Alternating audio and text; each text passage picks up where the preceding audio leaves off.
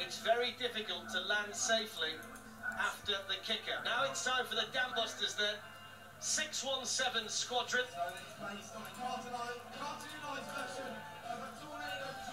Wonder whether those wings might come in handy when they navigate the fearsome kicker at the end of this run.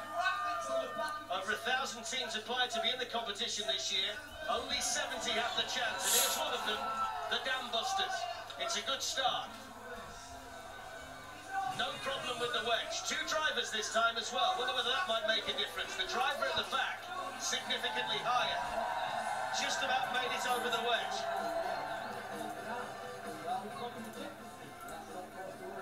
Lots of speed. Can they keep it straight? Over the apples and pears. So far, so good. Will the wings help over the kicker? Lots of weight to this vehicle. Down it comes. Here we go over the kicker. It's a big crash. It's a big crash for the Dambusters. They came down head first over the kicker. He's okay. What a big impact. There's not much left of that at all. That is soapbox racing, so all eyes to the top then. We're going to see if those guys are all right. Medical attention straight away.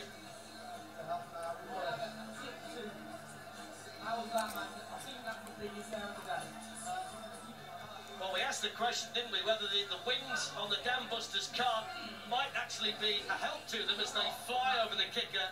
In actual fact, it just could never get started, could it? Just look at the impact. Face first into the asphalt, just short of the finish line. That's got to hurt. They're smiling now, but just look at their faces. Oh!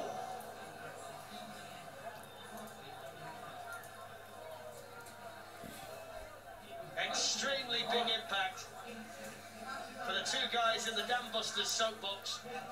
And we hope that there's not going to be too much damage done. That really was a spectacular end to their run. And there's not much left of that.